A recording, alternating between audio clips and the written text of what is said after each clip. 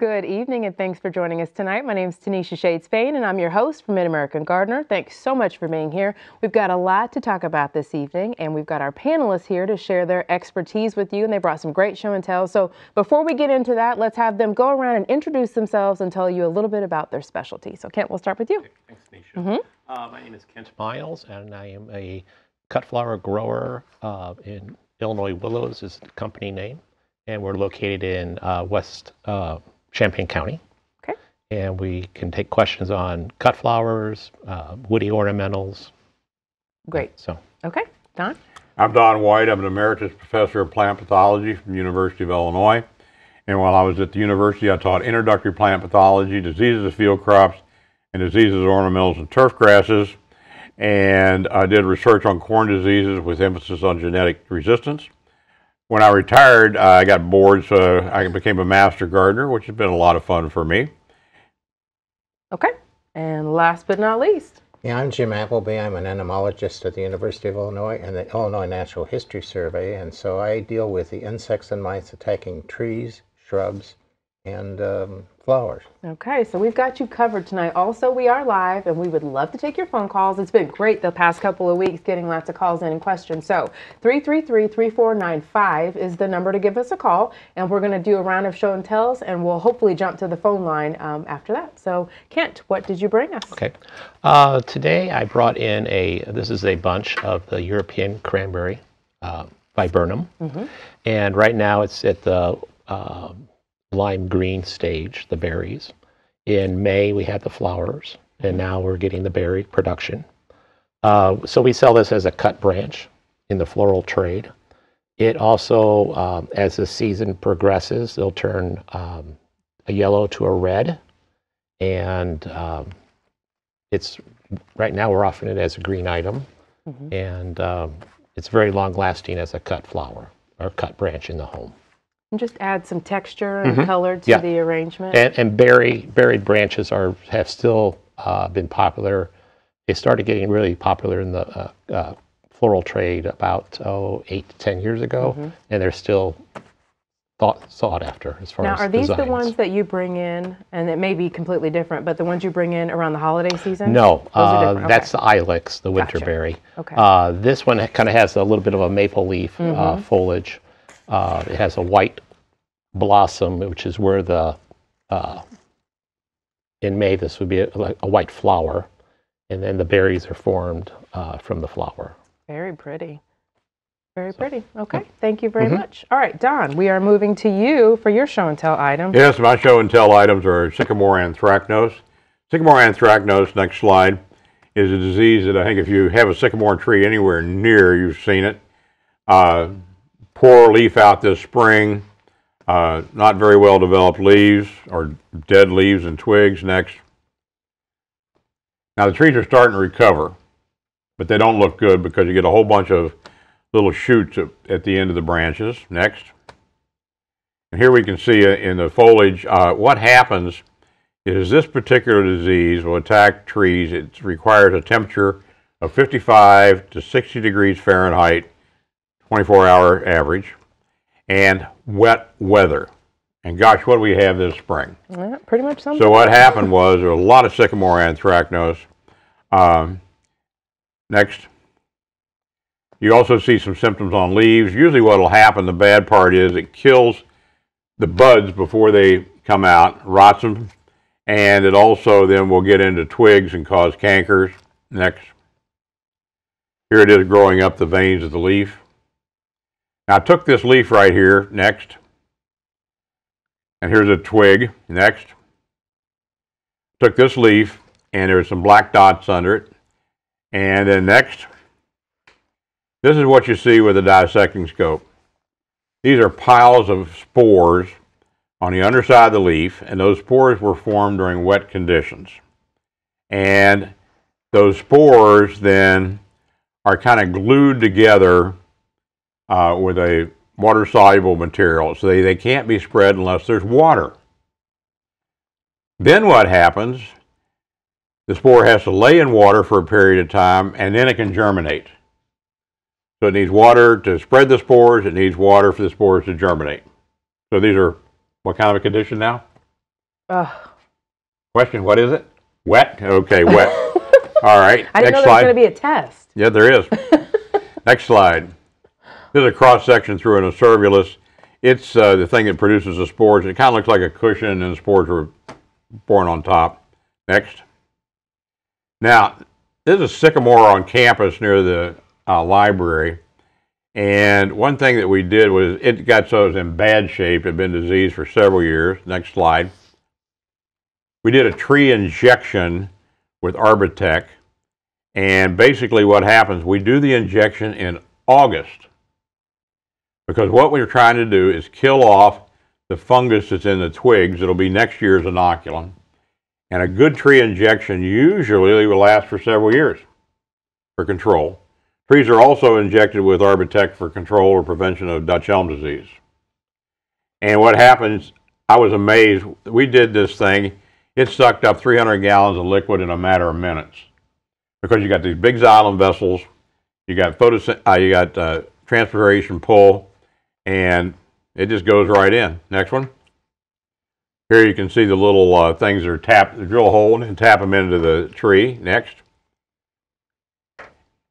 And here I have in my hand, this is one of the injection devices that was developed by Merck Chemical. And you can see what happens. It's got tubing go on either end here, but then you can take it and tap it in its hole with a little mallet, which really makes it fit in there nicely. So there's still some cities that will do this on trees. Wow. I also have. That's quite a process. Now, there's anthracnose diseases on all kinds of plants.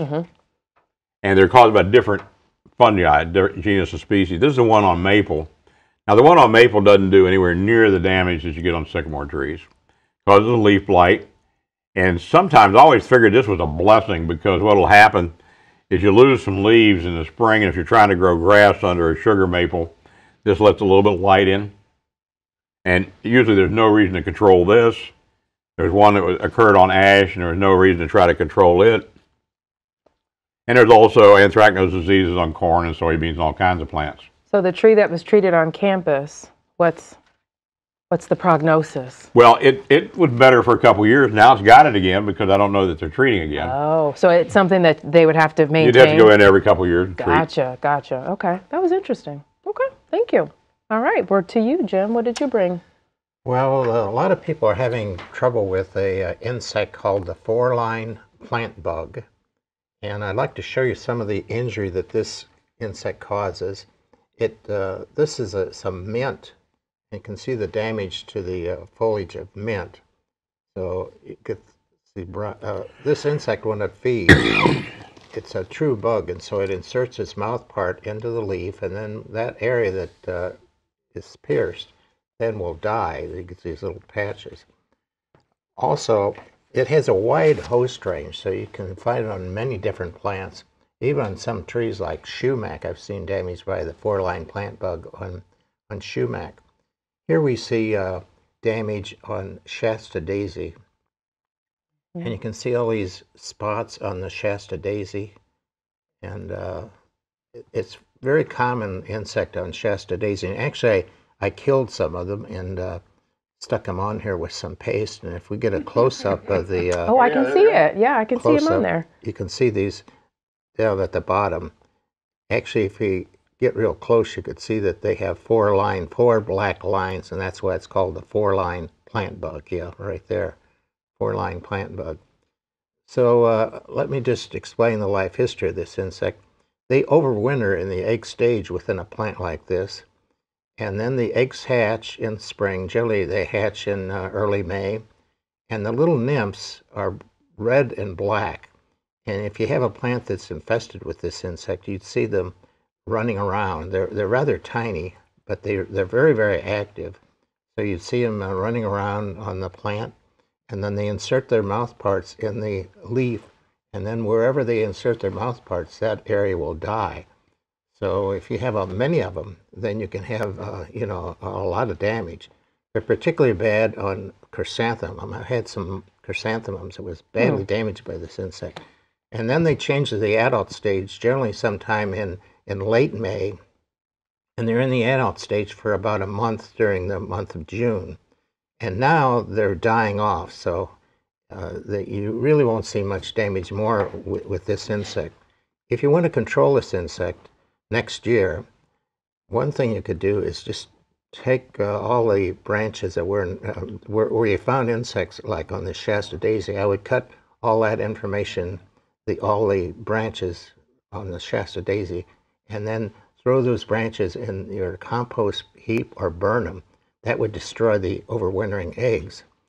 And then the other method you could do, when you see the little nymphs, you could spray with a soap spray. That would be one spray, or you could dust with 7. That would control them. Mm-hmm. But unless you get after them early, then you can get quite a bit of damage. And they don't kill the plant, but they certainly reduce the the buds that would develop, mm-hmm. the flower buds that develop. So, okay, very common insect. Thank you. All great information. We've got some calls lined up, thankfully, so we're going to take a break from those and take some calls. So Kathy in Champaign is on the line, and it appears her rows of Sharons are dying. Kathy, are you there?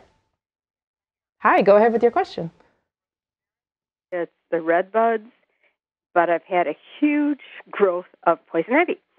So I'm not quite sure what to do with this. Do I rip out the Rosa Sharons, cut them all down, and the red buds, and then, is there something going on with that? And, and the poison ivy. Okay, so she's got a 3-part question. So who wants to tackle the roses? Rosa Sharon, sorry. Rosa Sharon is dying. Yes. Okay, take a look down on the base of the stem later on. There's a fusarium canker, and it'll form a golden brown little pustule on the base of the plant. And that is responsible a lot of times for Rosa Sharon dying. It's a fairly common disease. Red buds? Red buds, you got a little bit of everything on get red buds, but verticillium wilt. How long has the red bud been in place? About 10 years. Oh, really? Now it's just now showing damage? They've died way back. Yeah. Okay, a lot of times you buy red buds and they come in, they've already got verticillium wilt. Take a knife and cut into the stem and see if you get some greenish or brownish streaks. If you do, it's verticillium wilt. It's going to die. Okay. The patient's dead. The patient's dead. And lastly, we were talking about this actually just before the show because we're all having a little battle with poison ivy on our own. So any suggestions there? Spray Roundup on the leaves. Okay. Quick and to the point. There's little plants growing up. They're poison ivy. Oh, I think she's gone. Yeah. But okay, get some Roundup. Next, we're going to, I believe, Carm in Urbana with a question about hostas. Carm, are you there? Hello, are you there? Okay, we're going to skip that one then, and let's try line 3. We've got Dusty from Bloomington with a question about elm trees. Dusty, are you there? Yes, I am. Hi, go ahead. I have volunteer elm trees that are growing. Some of them are getting to a good size, 15, 20 feet tall. Is there any possibility that they will be immune to the Dutch elm disease, or might as well go ahead and chop them down? No, it's wishful thinking. I've got a bunch of them in the woods, and they keep coming up, and they'll last for a while, but basically what will happen, eventually they'll get to a point where they get in good growing conditions, the xylem vessel gets big enough, the fungus spreads throughout the plant, and they're dead. So I wish. Womp womp. Okay, we're going to Bruce in Decatur with another question about a tree that died. Bruce, are you there? Yeah. Hi, go ahead. I bought a tree, this has been about 15 years ago, and it was called a purple leaf forest pansy. And it had like heart-shaped leaves, and they're like purple on top, and then they're like a light green underneath. And the tree, of course, I'd never heard of it before, so I didn't know if maybe this tree was maybe shipped to the nursery. It was like in the wrong zone or something. But, we had a bad winter this year, but I didn't prune I haven't pruned it for the last couple of years, but I've had it for for a while. And this spring, when the leaves started to come on, they only got about the size of a 50-cent piece, which is, the leaves are as big as your hand. And the leaves turned golden brown and the tree just died. And I couldn't imagine, what would have caused that, because the bark and everything else looked healthy. It didn't look like it was stressed or anything. Okay, so an established tree just drops dead. Well, it could be out of its planting range. I Yeah. don't know exactly what kind of, I've never heard of that tree I before. never heard of that either. You might want to look that tree up and see the planting zone it's supposed to be in, because I think it's out of its zone. But for it to live so long, is that uncommon? To be out of its zone and to make you it... get a lot of stuff that'll go on for a long time, and then what'll happen is you get a bad winter, freeze thaw, and they die. That kicked the bucket. Okay. We're going to Barbara in Pontiac with a question about yellow squash. Barbara, are you there? Yes, I am. Hi, go ahead. I have yellow squash plants and zucchini squash plants. They're just loaded with foliage, loaded with blossoms.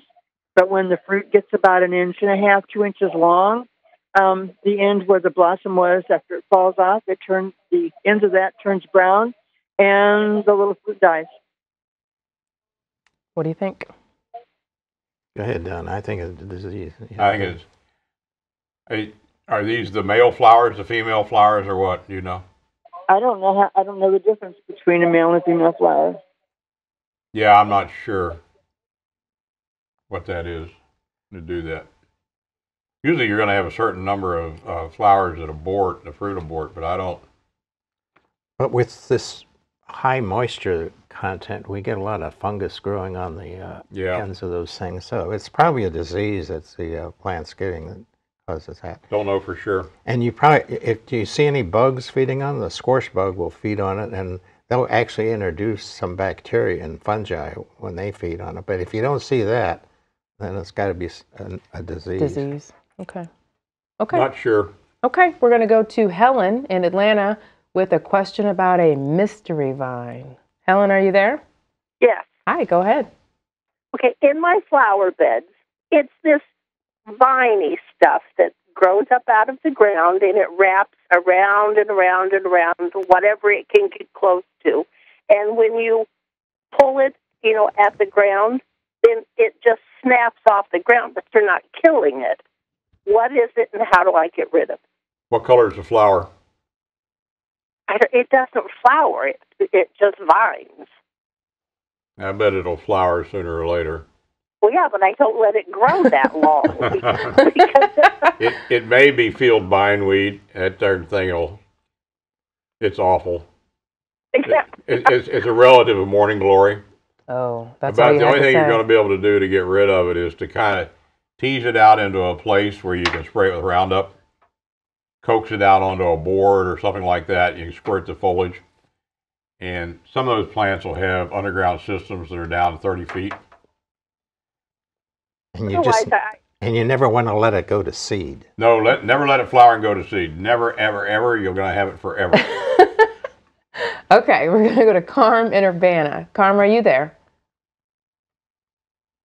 Yay, we got her. Hi, go ahead. Hi. Sorry about that. That's okay. We have a lot of hostas and in our backyard because we have mostly shade. And I've noticed, probably started 2 weeks ago or 3 weeks ago, some of the different types of hostas have holes in the leaves that just appear. And when I looked it up on the internet, it said probably snails or slugs that come out at night, and they hide during the day under the mulch. What can I put? Do I put something on the hostas, or do I treat the mulch, or what can I do? Because whatever they are destroying some of the hostas. They don't bother some hybrids of the hostas, but some they really eat up. Well, one method I've heard is fairly effective is place an old board underneath that area, and then sometimes the slugs will hide in that area, and then you can destroy them in the morning. Just lift that little board up. I use crushed eggshells. I don't know if that's popular, but I use it and it works for me. And there are some baits that you can use, slug baits. So, I think years ago I even used like a little saucer and pour some beer in it. Yeah, they get the beer and drown. Yeah. So that's that is one alternative. Okay. The trouble is with that can, I've had animals like raccoons drink the beer. And, has some drunk Raccoons. Foiled on again. Yeah. Okay, we're going to Joe in Urbana with a question about ash tree treatment. Joe, go ahead. Yes, I've got a question pertaining to an ash tree. I've got probably one of the biggest ash trees in Champaign, Urbana, and I've been treating it with this Bayer product that you can buy, and I've been treating it for probably the last 3 to 4 years, and it is working somewhat. But I was just wondering if there's anything else on the market that I could use to treat it with, if they've came out with anything new. There is a material called triage, Treeage, so it's pronounced triage. That has to be applied by a commercial grower, but that's by far the most effective method of treating, and that's good for about at least 2 years, sometimes 3 years. So you have to get a commercial applicator to put this on. It's called triage. All right, on to Lori in DeLance with a question about service berries. Lori, are you there? Yes, I am. Hi, go ahead. Hi. I have a serviceberry tree, and it has shoots coming up, which I would like to cut. If I put on stump and vine killer, will that kill the tree as well, or will it just kill the others? Who Yeah, wants it might. A good maybe, or are you leaning towards yes, no? Don't know. Okay. I never try that with a herbicide on that. No, I don't think I'd use a herbicide on it. You're just going to get in there and have to cut it. Yeah, and it's not that much work just to take a cutter here and there, you know. Okay. All right, looks like we have, do we have a call in line too? No? No? Okay, we're going to go back around then. Kent, I've got a question for you from Mona. She says she has 3 Annabelle hydrangeas here in Naperville, or there in Naperville, I guess. They're showing signs of disease and some, or perhaps insect infestation. The leaves have black spots and some leaves are completely black and curled. What are your thoughts on what she may be seeing? Okay. It's going to be probably more of a fungal issue than an insect issue. Okay. And generally,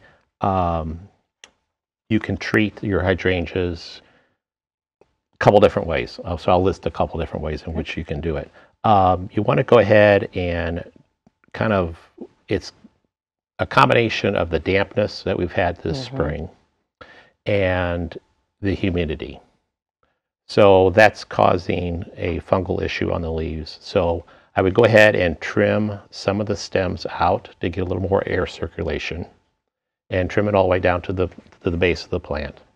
And then applying some fresh compost, about 2 inches layer, will suffocate or smother the fungal spores that are in your mulch already. And then just kind of clean up any of take off the leaves that have the black spot or that are curling up. And then also, as far as maintaining or rectifying the issue, go ahead and take a little bit of like a tablespoon of neem oil into like a little spray bottle, fill it up with water, thoroughly mix it, and then just go ahead and spray the whole plant down. Got it. And you want to do that probably about once a week, 7 to 10 days. Okay. So that's the basic as far as that. Great. Thank you very much. We've got one more call we're going to try to get in. Betty and Clinton with a question about orange bush. Betty, are you there? Yes, I am. Go for it. Excuse me, yes, I am. Okay, go ahead. Okay, a mock orange bush, and it's quite tall, and it seems to have cankers on some of the stems, and I was wondering if, and some of the older stems mostly, and I was wondering if those should all be removed and just try to encourage younger growth, or what? I'm getting a universal nod from everyone. Yes, everybody's going shaking their head, yes. Yep. Any other follow-up advice? No. That's it? Just okay. prune it out. Just prune it out. Okay. Well, we are out of time. Thanks so much for joining us tonight. Also want to make sure we let you know next week, since it's the 4th of July, we won't be here. We'll all be celebrating somewhere, right? Celebrating the 4th somewhere. Find us on our socials. Keep up with all things MAG, and feel free to email us your questions to yourgarden@gmail.com. We'll do our absolute best to get those answered. And I also want to say, when we do come back, you're going to see a brand new set. So that week that we have off, we're going to be improving the place, and hopefully you'll come back and it'll be brand shining new. Any other tips for folks who are having trouble with this wet growing season? And you talked about mulch and that kind of thing, but is there anything else just really quickly that we can maybe tell folks who are all sort of dealing with this same thing? Better than a drought. Okay, there you have it, folks. Yep. Thanks so much for watching. Good night. Oh yeah, a lot better than a drought.